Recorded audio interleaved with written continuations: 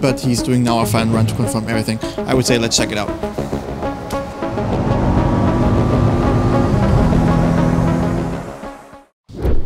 Guys, welcome back to the next episode of RaceChip Insights with our i20N. I think the last time you saw the car, it looked pretty stock. I think it had wheels and lowering kit already installed. Now it's completely wrapped. It looks really awesome. Design and wrap has been done by the company called Schwabenfolia, which is really close to us. Yeah, as I said, the car looks really beautiful. So in this episode, we're gonna talk mainly about the tuning, because we had an episode about the stock car already with Dyno and everything. So if you missed that, have a look in our playlist, or we do an annotation somewhere here so you can click on it. Yeah, of course we're gonna show you the results with the tune on our Dyno and 100 to 200 in this episode. So enough of that, now you're gonna see some really beautiful shots of our i20N.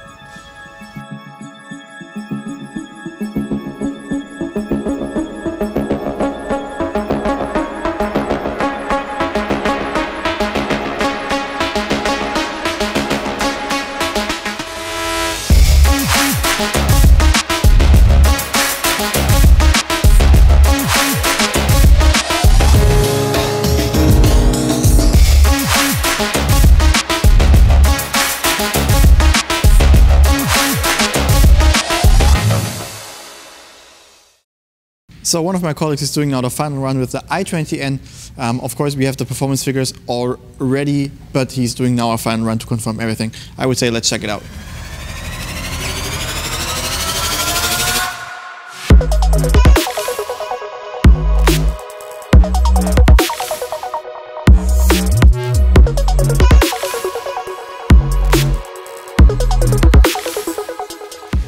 So, tuning i20N.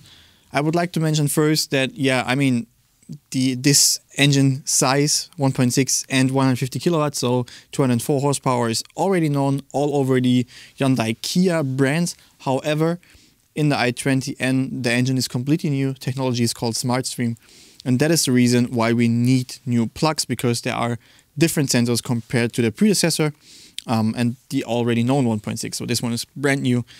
Hence, we don't have the plugs for it, and we have to produce our own mold to get the plugs. In this car, it is a prototype, but the installation will be really easy as soon as we get the plugs. But this is gonna take some time. As I mentioned, we have to produce the mold, which is gonna take some time. I would guess around February next year, unfortunately. And one more point I would like to mention, it always looks pretty easy in the videos. We are snapping with the fingers and basically the product or the tuning is done, which is not the case. Usually a development takes roughly around 1 to 2 weeks. Sometimes a little bit faster, sometimes it takes a little bit longer. But we are setting up everything on our dyno and on the street perfect for that engine, so you don't have to do anything and the product works perfect immediately from the start. And after talking, let's walk over to the screen. 242 horsepower and 350 Newton meters of torque. As always, thick line is tuned, thin line is stock. Red horsepower, orange torque, blue wheel horsepower. Really awesome torque gain all over the RPM range, which is really cool. On the newer engines from Hyundai and Kia, you have all the torque all over the RPM range.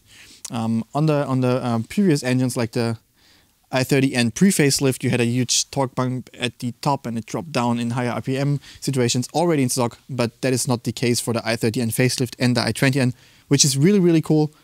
Great job by Hyundai for improving that on the stock car already.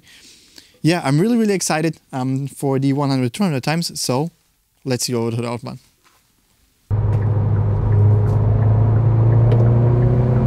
100.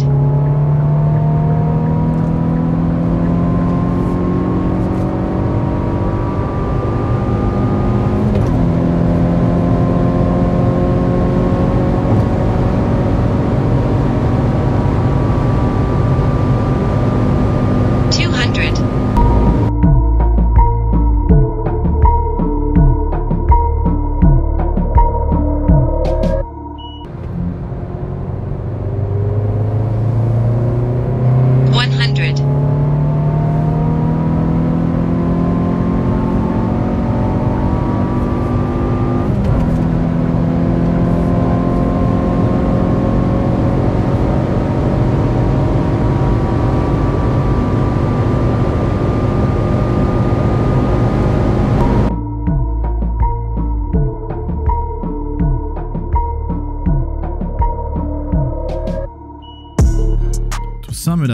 i20N is a great car and a lot of fun to drive. The increase in performance is noticeable and gives a nice little extra kick.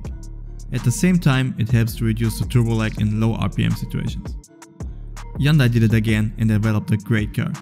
In my humble opinion, the best in its class if you consider all factors. Sad news, unfortunately it is going to take some time until our product will be released due to the missing male and female plugs. Of course we will let you know as soon as the product is available.